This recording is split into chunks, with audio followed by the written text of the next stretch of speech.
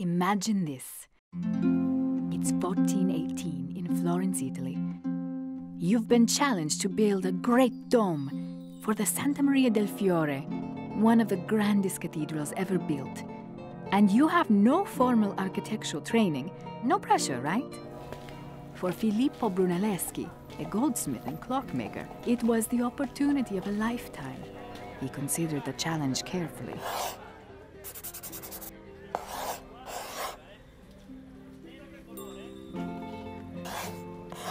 Then proposed a daring plan, using methods that experts don't fully understand even to this day.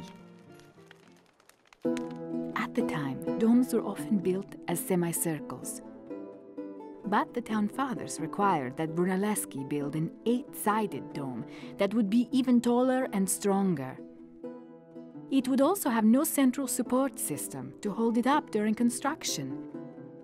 Even worse, the dome's base was an imprecise octagon with no true center. But Brunelleschi had that covered. There would be 2 domes instead of one, an inner and an outer shell, held together by giant brick arches and interlocking rings of stone and wood.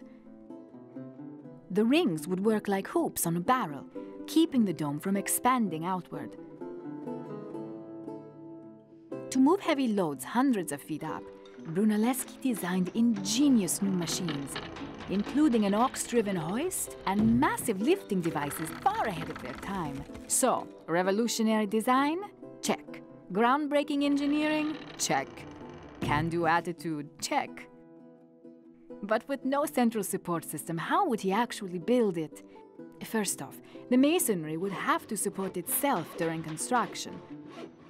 To do this, Brunelleschi placed the bricks in a herringbone pattern, which spiraled to the top of the dome, with vertical bricks acting as bookends to hold the others in place. They laid about 1 row a week, giving the mortar time to cure.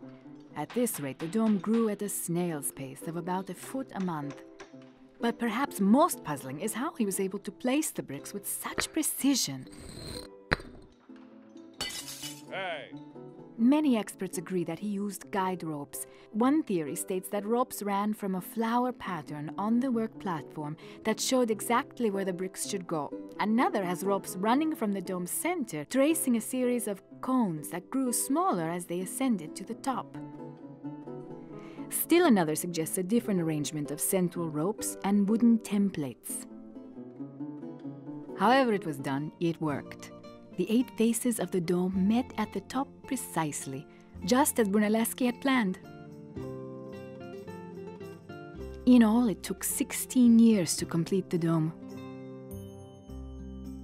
When he died in 1446, Brunelleschi left behind no sketches and no details as to exactly how he achieved his masterpiece.